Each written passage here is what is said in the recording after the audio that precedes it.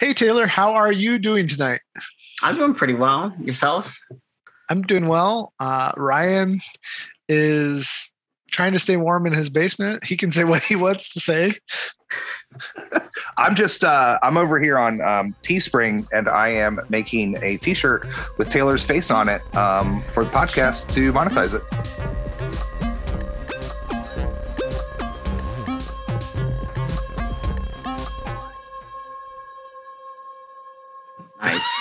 Nice. I can't wait to get one. I really can't wait to get a shirt with my face on it. $20.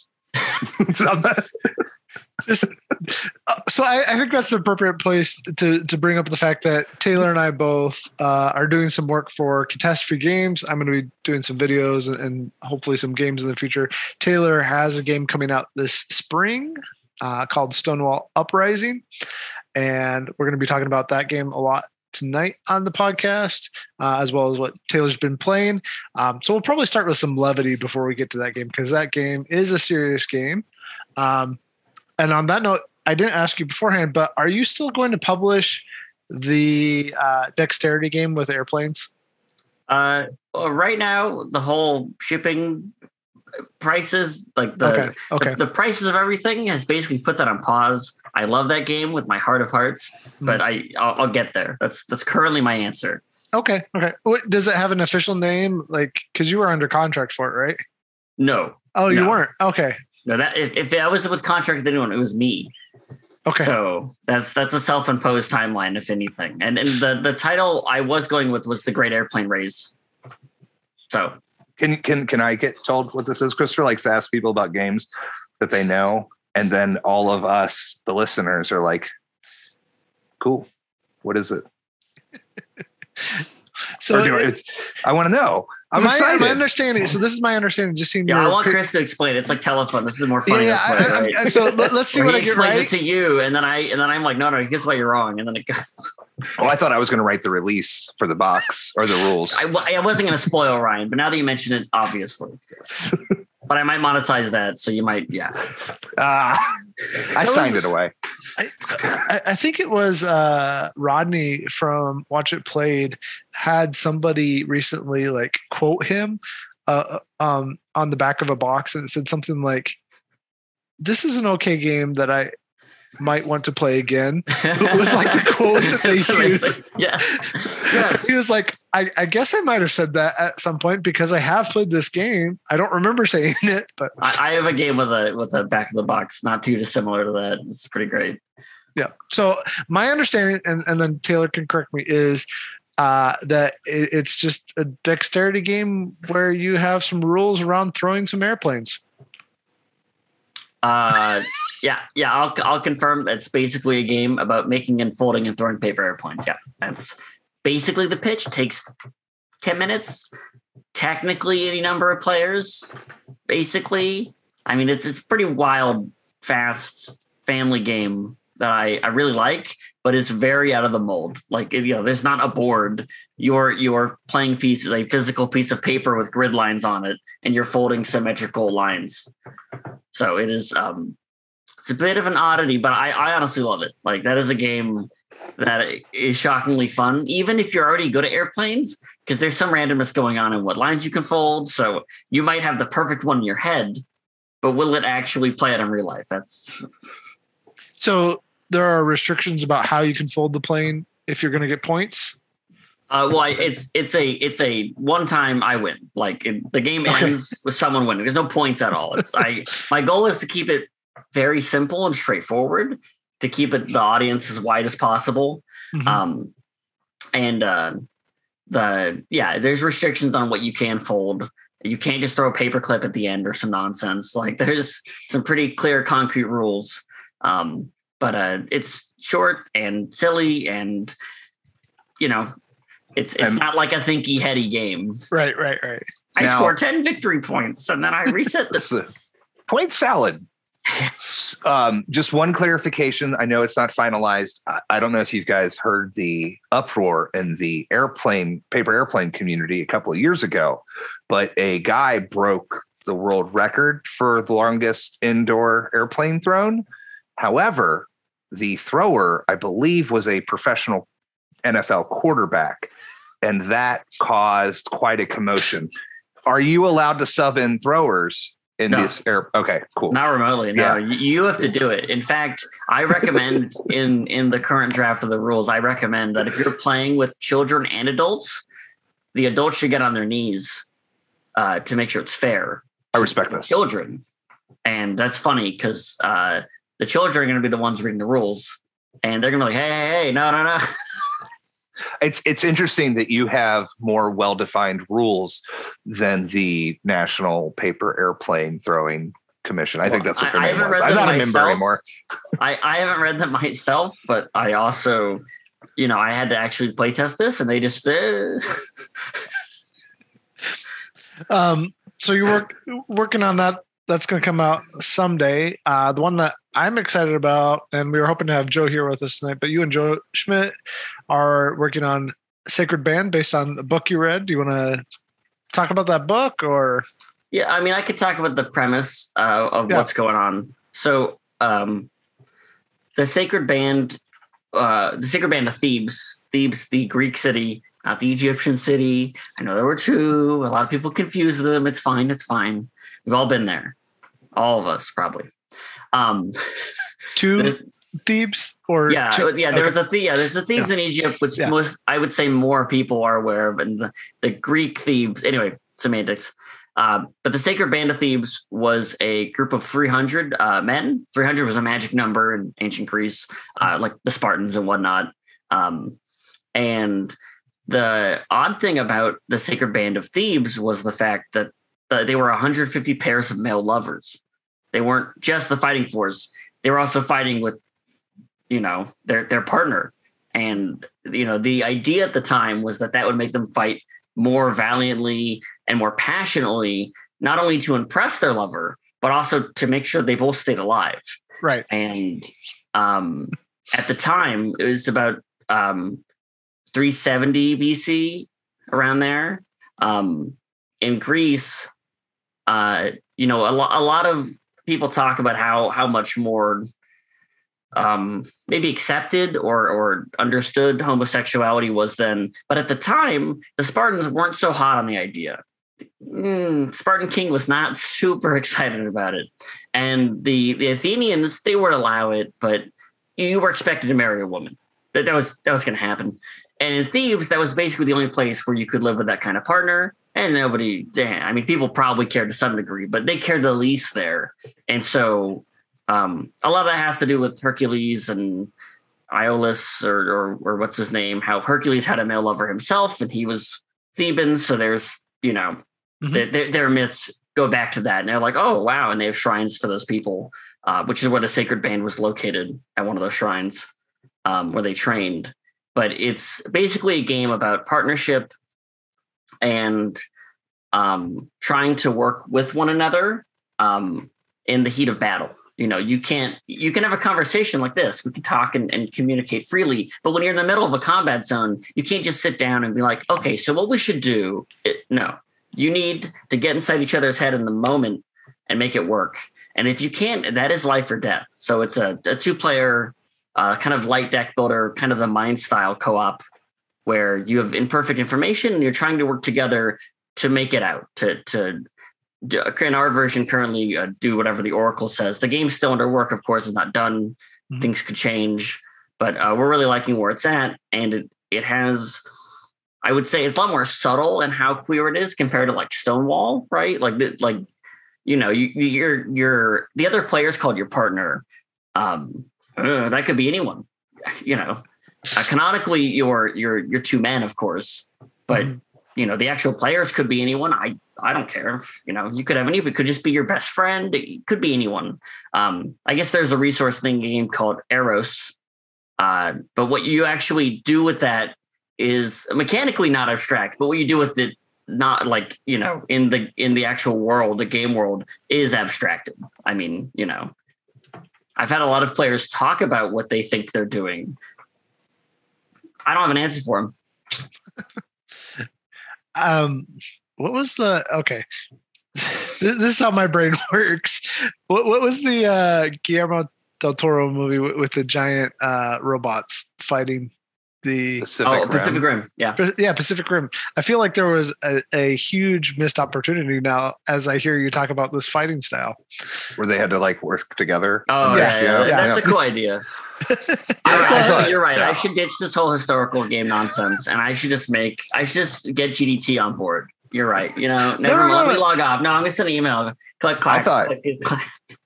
yeah, I thought that we were talking about the band with like the weight and stuff. Yeah. I like this idea a lot better. I like Lee Von Helm as a drummer and a singer, but I think that this is a lot better idea that you have going. No, well, funny. It's funny because Joe pitched me the idea months back. He was like, "Hey, I've played Stonewall. I love what you did with it. I think this would be a great game for us to work together on." And then he's like, "Go read this book and just let me know." And then I read it. I'm like, "Yeah, let's do this, man." So Taylor, what I really like about the game, among other things, is that this is a neglected part of historical war games for the most part. Like this is a reality, but not just for this time period, but for several time periods. I'm sure you know more about than I do, but I can't think of many war games, especially historical war games, that touch the subject at all, even if it's part of the subtext of the game. So I see. When you say that touch it at all, what are you talking about specifically? I'm just saying homosexual relationships between the participants and combatants is not something that is talked about in wargaming generally. No, I actually I don't know, 6 months ago, I looked up the LGBTQ tag on Board Game Geek, and it is sad. It is abjectly sad. It's just so much like gay exploitation, like very clearly, I would say. And I was like, what the heck is this? Come on, man. Like, this is ridiculous. But doing research on Stonewall, I felt really opened my eyes to oh, wow. No one's talked about any of these topics. No one. No. And I was saying the other day on social media, you think if it was just a hole in the market, someone would fill it. A lot of people would. There's a demand. I think pretty obviously. At least the response to Stonewall has told me there's a demand. I think a lot of pop culture, in all things, is kind of there's a erasure of pretty much anything that's not what homosexuality only existed in the last 30 years, according to a large subset of humanity. The concept of it existing in the past is they're no, and people will argue with you about it. And you're like, dude, there's whole historical I've not well researched, but yeah, for it to not exist in board gaming is, and then to be exploitive is not what's weird surprising. Is there are random examples that might not be as exploitive as you would guess. The big example, and this blows my mind, is Gayopoly. Gayopoly, you would expect it to be Monopoly, which is gay stuff, and it kind of is. It is. But what impressed me while looking into it, because I looked at there's 20 games on this tag. It's not hard to look at each one kind of for a little bit. But Gayopoly does something where they use the hanky code in the game. That's part of the game. And it's like the cards you get. It's like the chance cards or some such, if I recall correctly. But it's just wild, because that meant that whoever worked on that game knew about the hanky code and put it into the game. And that's just wild to me, because the hanky code, for those who aren't aware, was a queer youth, gay youth, lesbian youth, etc. at the time, mainly 60s, 50s, stuff like there, I would say. They would wear hankies when they went to clubs, and that would say what they were looking for, right? So you might wear a pink one if you're looking for another man, as an example, right? I don't remember all the exacts of the hanky code. It's been a while since I really delved into that. But I was just shocked, because it's not something a lot of people talk about. And it was in this game. That you would expect. And so I'm like, well, some effort was put into this. Mm-hmm. It's just so strange. It's like a Polari, the language from the was England from the probably 40s through the 80s, which was a subculture language for the gay community. There's a really good short that's actually pretty real is the good word for it, called Polari. I believe it's Polary, but it's like the same thing as the hanky code, but in the UK, where it was a coded language. It's effectively like almost a dead language now, but it was like, I think it existed for a while. Yeah, I mean, to my understanding, the hanky code died out just because people could be more open and they wouldn't face the same level of repercussion. But of course, that was a slow shift and not just like a sudden, pop. I mean, it's interesting how many games we have about things that people aren't connected to, right? Like just post-industrial England and Britain from like 1750 to 1850 is way overcovered in board games. But when you stop and think about it, it's like, why? What is so interesting about that?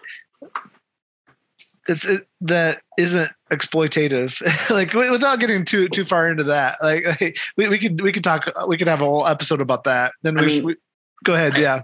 I would wager that the simple answer there is just that that's easy to gamify, right? Like gamifying a relationship between any people, really. That's kind of mushy and soft, and it doesn't fit into like a box. Where it's like, I need to make money, and you're like, wow, well, when do people make a lot of money? You're like, pfft. So I'm not defending that. I'm just saying that's probably why, because that's way easier to abstract. Those systems are already easy to gamify. It's just harder, to make a good game out of it. But saying like, oh, you tick this box up and then you make more, donuts or whatever. That's super easy. Gamifying a relationship, that's way harder. Gamifying all that's a pain in the booty. So here, to flip it and make it as awkward as completely possible, have you ever played a game as the bad guy, a historical war game as the bad guys, Taylor? Well, I mean, I made a game where you can do that. So, I mean, yes. we're not even there yet. Yeah. But yeah, let's get there soon. But like, have you ever played as the Nazis or as, I don't know, as like, I mean, that's the easy one, right? Yeah, no, I agree. Maybe. So the real secret is I don't play a lot of historical games, like a lot of games that are like hard. I don't tend to play a lot of those, which is why a lot of my historical games feel a lot simpler than other historical games, because I tend to play more economic or like Euro-y or whatever game, or family games even.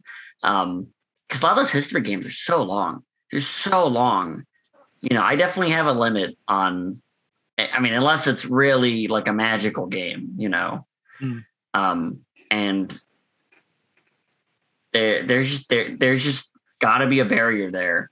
So, if it was like the best game ever, yeah, sure. But man, a lot of those historical games where you play as the bad people simulate such epic conflicts that it's just like, all right, like, okay, I get it. That's cool. You have fun over there.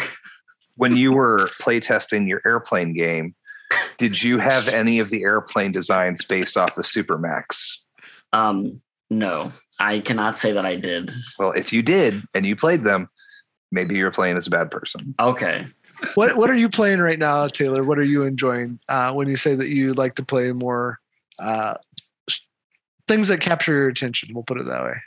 Sure. I mean, I like to think of myself as an omni gamer. I don't know if that's 100% true, because again, I have a limit on how long I'm okay with games going. But I'll play all sorts. Like the other day, I got in some really great games. Tokyo Highway. Oh my gosh, I love that game. And I got to play Mind Management for the first time. Oh, I'm jealous. Yeah, I kept hearing really good things, and I was like, okay, I'm going to try this game. I'm going to see how it is. And I played it once. It was just a 2-player thing. I'd like to play with more. It seems like it'd be better with more. But I thought that it encapsulated that experience probably better than most games. Like, I've played Letters from Whitechapel a bit, and that game just takes so long. It feels bloated in comparison. Mind Management, like, I think that game really could play in under an hour. And that's been one of my biggest issues with those hidden movement kind of games is, they start to just drag. And then, we played Suspend the other day. Suspend, I don't even know if it's on Board Game Geek. It's this weird, there's like a metal rod that is just like, yeah. And it's just such a goofy, silly game with like the die. It's not very strategic. I don't even know if it's a great game, but it's very fun. And when you're all very giggly at the end of a game night, it's pretty good. It's pretty ace. But have you played TocToc Woodman? No, I have not played. I've heard it called TocToc Lumberjack. Or Lumberjack, but I know exactly what you mean. Yeah. No, I wanted to. I mean, those wacky dexterity games, man, they just entice me because there's a certain level where you're like, man, this would suck to make for the first time, but boy, is this enjoyable. But I mean, yeah, and somewhat recently I got in some games of Container. I love Container. That game's hilarious. So I mean, all sorts of stuff, right? Yeah. So we're getting close to talking about Stonewall. What deck builders have influenced you? Deck builders that you enjoy? I would say the biggest inspiration has to be probably SPQF, now known as Fort. People actually know that game as Fort, SPQF. That game really, I felt like opened up a lot of like, oh wow, you could really play on these conventions. I mean, I played a lot of Dominion, and I'm very bad at it because I just want to make silly combos. Who needs to win when you could just draw cards? That's so okay. So like on one of our very first episodes, we had this discussion about like, is what you're doing for most of Dominion and is what you're doing in Magic, is that even really like a game, or is it just a game mechanic that you are carrying out of deck building where you're not actually playing much of the game? I mean, that's an interesting question. I think I'm not quite sure. I have to think on that, actually. It's fine if you enjoy it. Like, not criticizing whether you enjoy it. I haven't played Dominion in quite a bit, to be honest. And again, I don't win terribly often. I tend to like draw my deck over and over and like think that's really fun. And then my opponent's like whoever built the better engine is just like, I win already. And I'm like, yeah, but look how many cards I drew. Oh my gosh, look how efficient that was. Look how I just slowly, systematically dismantle my engine to get points. How rude of you, game. And then Fort takes all that and says, no. You have to care about each other. And I'm like, what? No, there's other people at the table. Where'd you come from? And you. Yep. And I think it does all that really well and upends and says, no, see all these conventions? They're cool, but you should ignore half them. And these are the new conventions, and we're going to try this. I mean, conventions is maybe even a strong word. Just like new, bold ideas about like what a deck building marketplace could be. And so if I had to pick a game, it'd be that one for sure. I mean, I think that game really upended some of, my assumptions, but I also like played a prototype years ago. And like, that was like the game I was excited about at that event. And I played it and I was like, oh my gosh. But I made like a print and play. Like, I love that game. That game's stellar. The original SPQF? Yeah. Which I didn't realize until I was playing like a Civilizations game or something, but that is like the Senate, the people. What do you remember what that stands for? It's a Roman Legion thing, SPQF. It's SPQR. It's like Glory to the People of Rome or something that. And then Grant thought it'd be funny. Instead of Rome, it'd be the Forest. So it's SPQF. Yeah. His is different, but like the original is like Glory to the Senate, Glory to the People, Glory. Yeah, it's some long. I don't remember, but I remember reading his design diaries and be like, ha ha ha. No one's and every time I brought it out, like that copy, they're like, what is that? I'm like, don't just don't worry about it. Don't worry. And if they got it, they think it's funny. If they don't, they're just confused. I respect that. I respect the joke that somebody puts in there for themselves. He called it, I think in his design diaries, he was like, yeah, this is me being self-indulgent, but I can only, it's my product, so whatever. So on that note, a self-indulgent product. Let's go ahead and talk about Stonewall. But in all seriousness, so Stonewall, yeah. It's a big game in a lot of ways, because how many cards do you have in it? Oh gosh. How many cards are in Stonewall? I want to say, I could probably math that out. I think it's like 100-ish, 120-ish. It's not, Oh, okay. It's a deck builder, but at the end of the day, I try to keep it pretty tight when it comes to card counts. For some reason, I thought it was closer to 140, 150. So I don't think it quite hits there, but I could be wrong. I haven't really thought that hard about the exact card number in a hot sec. So how would you explain it? Like, setting aside the setting for a second. No. Because I like the things that you're doing mechanically in the game too. Sure. I don't want to play as the man when I play, but I like that. And we'll talk about that. But what are you doing with mechanics? Why did you bring the different mechanics? You can use the words to describe what the different sections of your board are, but yeah. What's going on there in the game? So mechanically speaking, Stonewall Uprising is a 2-player head-to-head deck builder where you are kind of playing 3 games of tug of war at the same time, going all the way or close to the end. There's like a little zone at the end for each player. And it's not inherently balanced on either tug of war. It starts off asymmetric in the fact that it's a little easier for you to tug than it is for, et cetera, to where you need to go. And when you get too far to the end, you get some ability, and then that rope, so to speak, resets. The cards that you do play move up on the track and wind up on your discard. The cards that you don't play will let you buy cards. But if you decide to say, I'm done playing cards, your opponent's cards will be doubled in value. It's very spooky. But you'll get to draw extra cards for every card they play. So, if Chris plays 3 more cards than me, I get to draw 3 more cards next round. So there's some inherent self-balancing, mechanically speaking. I really like the way the market ends up working in it. It plays really well. I don't know what else to call it. Do you call that something else? How you buy the cards? You get I call it a market. It's okay. The cards that are remaining in your hand, they all have value still. Every card has a value, and all the cards in your market have a value to buy, a cost to buy. It's 2, 4, 6, and there are 3 decades in the game. Each decade, those markets shed, and you see new cards, and so the cards just always get better, right? They are stagnant technically. But they're always better than what you have. There's no bad cards in the market. It's just levels of good. And so you're like, well, do I stop early and then buy this awesome card? But then my opponent has the chance to play these obnoxious plays and could bonk me and who knows, maybe win early. So it's just, there's like a separate tug of war above the 3 games of tug of war where you're playing cards back and forth. Because unlike other deck builders, I don't just play my whole hand.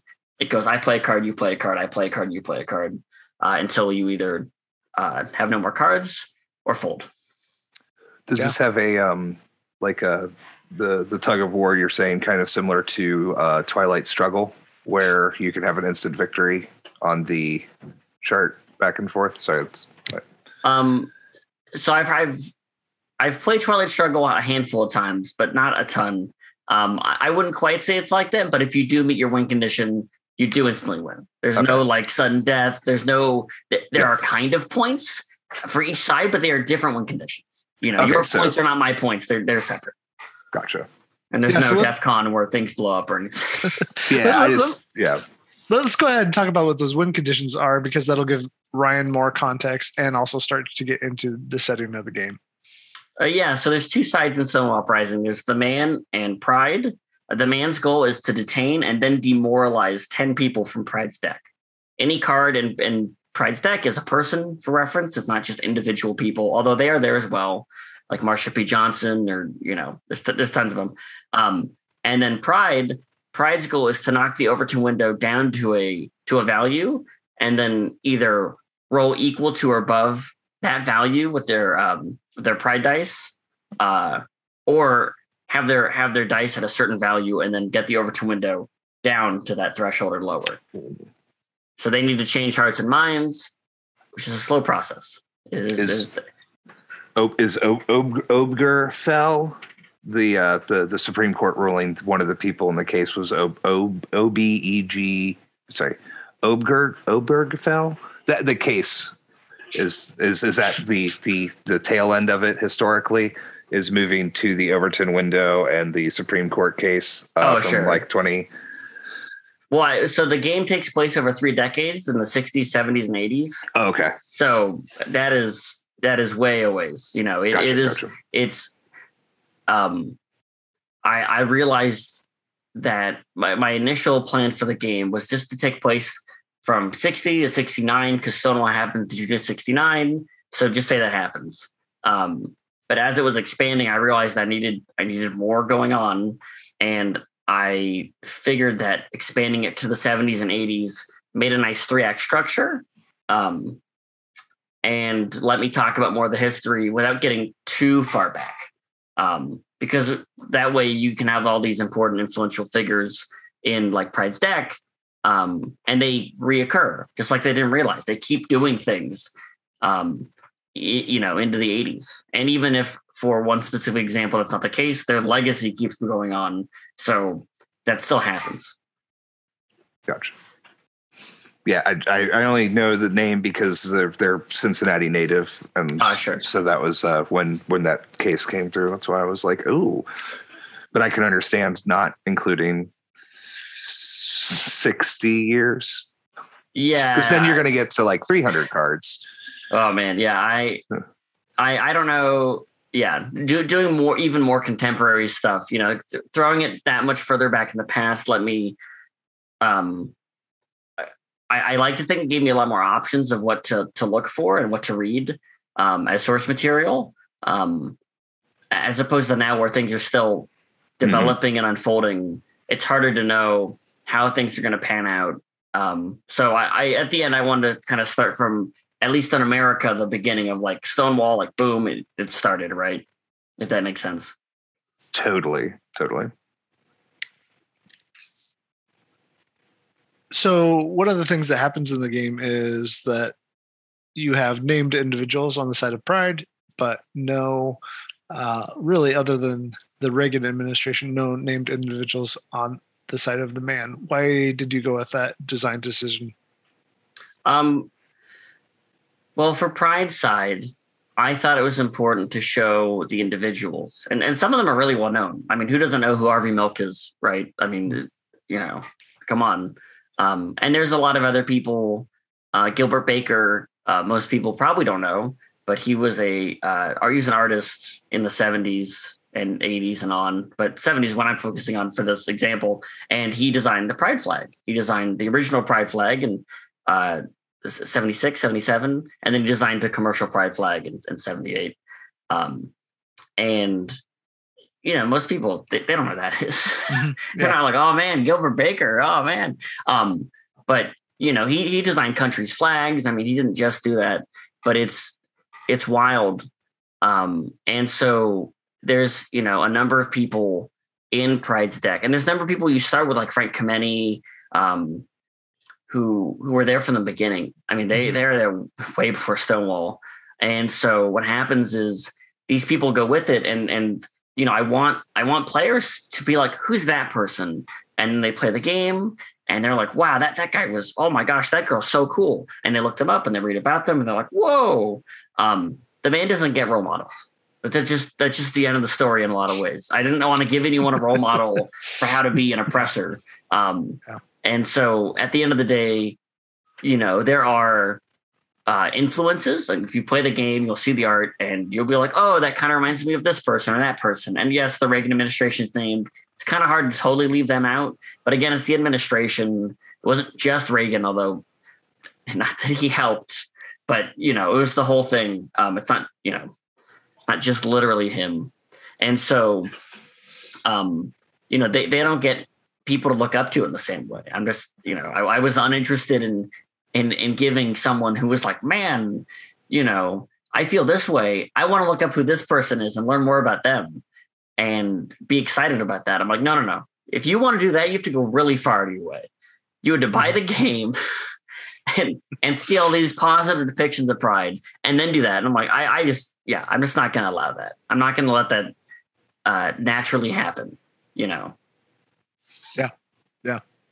I mean, there's a reason all the verbiage for the man is so negatively coded. First you detain people and then you demoralize them and that's how you win. Yeah, that shouldn't sound exciting or fun to a lot of people. It should make you feel bad. Yeah.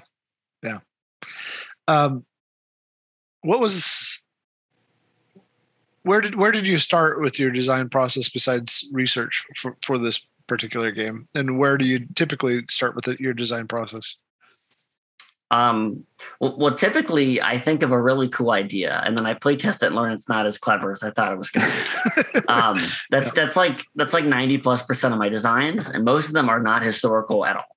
Mm-hmm. Stonewall, I started with research because I knew that if I made the game in my head, it would not resonate with anyone. So first, like you mentioned, I did research, and it started with just the 60s. And then I slowly started to build out what would end up being the tracks, the public opinion, systemic support, and individual support, the three kind of tug of war tracks you're pulling on. Mm-hmm. And I slowly started hammering out what a 2-player deck builder would look like. That was really the initial, was like, how would you do this? And what makes it compelling? Mm-hmm. And very quickly it evolved to have a pretty cool core, but it just felt kind of samey. I started with like, okay, what makes turns exciting? What could make this feel risky? And that's how I came with the folding system, the doubling system, and all that stuff. And then I was like, well, you need to be able to buy cards. It's a deck building game. How do you buy cards? Oh, the leftover cards. That feels natural. And so it all fell into place troublingly quickly at first. So the core of it was just trying to play around with a 2-player deck builder. I can't really think of many. I'm sure there's probably some, but I knew I couldn't just say Dominion, but just you and you. It doesn't work. You need to have time to respond and react. And that was pretty obvious from the get-go. So that's more or less where I started. The hardest part was making sure that the theme was naturally integrated, because I knew that if that wasn't there from the get-go, from the very first playtest, people would say, yeah, that's cool, but what does this have to do with Stonewall? Mm-hmm. Mm-hmm. And that's why I did a bunch of research at first. That's why I made sure to really do some homework and look into it. I couldn't just paste the pride flag on every card or some nonsense. It's not going to work. So you call it Stonewall Uprising. I know I can never say colloquially. A lot of people say, well, why you got to show me up like that? God, man. No, but just trying to help. But I know that there's a lot of weight's not the correct, but for the word riot. I don't have a problem with it.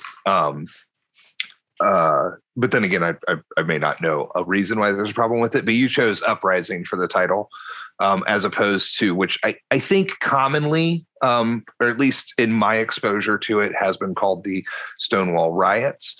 I assume with your research, you found that Uprising was a better term. Why is that? Yeah. So while researching it, and this is pretty early on, actually, I learned that more and more recent, it's pretty contemporary, to be honest, but more and more recently, the term, it's not that the term riot's bad. In fact, there's a card in the game called the White Knight Riots, and that's what it's called because they were the White Knight Riots. I mean, that's what they were. But more and more, because of its significance in gay and queer history, Stonewall has been viewed less and less as a singular riot and more as a larger uprising.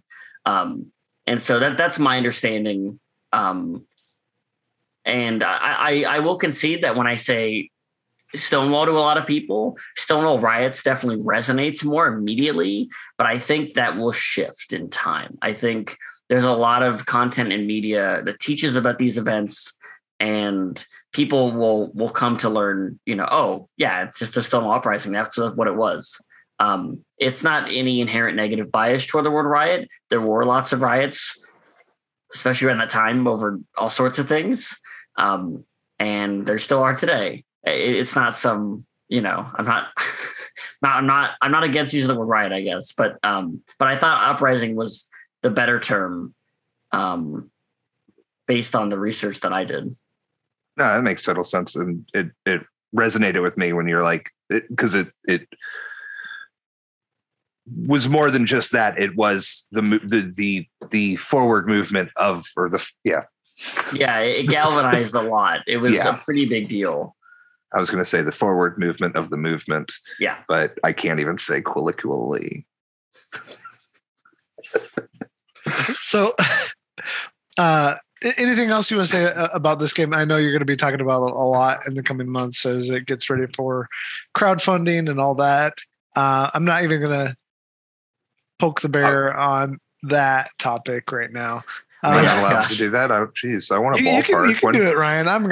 When am I signing up for the notification launch? Oh, that's fine. That's not poking the bear. That's not what I'm talking about. Taylor knows what I'm talking about. I think you can do that now. I think you might be able to sign up for that now.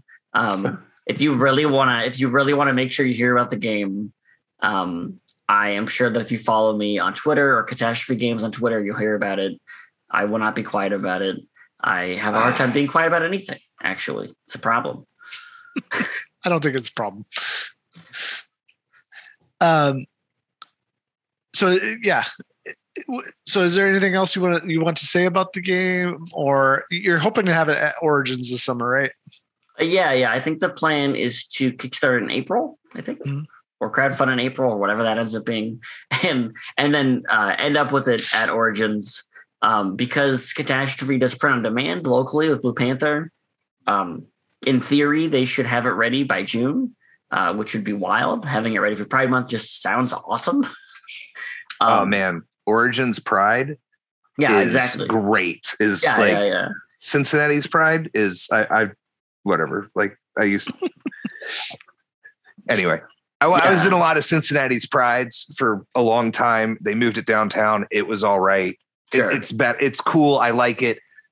Columbus Pride is, they say Cincinnati's 10 years behind on everything. You go to Cincinnati Pride, you go to Columbus Pride. It's two different worlds. Sure. Columbus Pride, people are having fun. Well, that's one of the ideas. Yeah, is I know when I tell people about that and all that, like their eyes perk up and like, what do you mean? There's a game about what and who? And who's in it? Like, man. So I definitely think that for Origins and all that, that'll be very exciting to see reactions. And they're like, I could beat the man, like bop, bop, bop, playing this game or whatever. So, because it does play solo too, right? Yes, there is a solo mode where you just play as Pride, and the man Automa or bot or whatever we're calling it is a separate thing, not played by a person, just a single player experience. Which I think that will appeal to a lot of people too. Yeah. It's I tend to prefer playing with someone, but I can totally respect either A, not having that person, or B, not feeling comfortable with either of you playing as that. And so that's why the bot's there, is so that you can play a 1 or 2 player. Every solo game is playable cooperatively too. So if you want to play with somebody, you could work together to beat the man, right? You could, yeah. I don't mind making myself uncomfortable for lessons. I mean, I think that playing as the man, this is probably the note I'd want to add, Chris, is playing the man is designed on some level to make that player more uncomfortable. Mm-hmm. And I think that's hard to grok until you play it, but a lot of people who play it have told me, have echoed that exact sentiment, where a lot of times they feel very uncomfortable. I've even heard players feeling nauseous afterwards, just like it hitting them, in a very emotional way that I don't think a lot of games do. And by having a player embody that role while uncomfortable, they experience some things that they maybe wish hadn't happened ever. Yeah. Which is, it'd be nice, but that's history. It actually happened, however awful. Well, I look forward to playing this because I think that the goal of using games to teach people about history is like one of the purest, coolest things that people can do with gaming. And then if you can also make it a compelling and good game and not just like hitting somebody with a ruler telling them to pay attention, I don't mind playing, winning as the man and feeling bad for it. You know, maybe, but I say that now, but afterwards I'd be like, that was the worst win of my life, you know? But like I've played games. I've had that experience with some more educational games and yeah, like, I don't know, I feel uncomfortable all the time. So like, you know, I don't know. I'm excited for this, especially since it will be available in June-ish, ballpark for Pride. Columbus Pride. Columbus, the parade usually falls on Origins weekend, or it has historically for like the 20 years that I went there. So yeah, we'll see with COVID and all that where that actually lands, but that'd be pretty great. Yeah. But don't worry, it's Ohio. So yeah, it's open. Open it up. Oh goodness. Taylor, thanks so much for being with us tonight. We won't take up more of your time so that you can get going. Live your best life. I mean, you've been talking a lot. I mean, if you want to share any more about anything or anything you're looking forward to in gaming, whether other people's games or anything, we can end on that. I know you've been talking a lot about narrative, at least on Twitter, narrative in games and wanting to see things that actually tell a story better. Well, I mean, it's not even just about a narrative or a story. Something I've been thinking about a lot lately in general is just, you know, what games give players an emotional connection? What games make players care about something? Especially, I think it's not impossible, very difficult to care about something that was constructed in the game. One of the hacks that I get to use in Stonewall is that you're a person, and to win, you have to do these terrible things, right? Like you have to, so you feel bad, you know, you feel bad. With the AI, it's not quite the same with the bot, because it's the bot. You're like, God, screw this bot. But having a player care about something that the game came up with, that they actually like, not that they hate, although that could also happen. It's just so rare. I can think of so few games where I actually cared about, you know, a character that they like. I actually cared or actually got upset when something happened to them. It's so hard to do. And all the examples that I can think of are like video games, because, you know, they can really walk with you and have that like narrative, especially a lot of modern ones like the recent God of War and Last of Us 2. Like I thought those did it really well. But I mean, how many board games can you think of like that? You know, oh, I sold my grapes for 10 gold. Great. Great. The camel, and that's more what I was talking about, the choices thing earlier. Yeah. Go ahead. The camel with the panda in Jaipur. Oh my There's gosh. one camel with a little panda. I have an emotional attachment to that one. Okay. Oh goodness. Thank you, Taylor. Appreciate your time. No problem. Thanks for having me. Yeah. Hopefully we'll talk again. Yeah, I'm looking forward to seeing more of what you do. Yeah. Thanks for having me. It was good. See you, Taylor.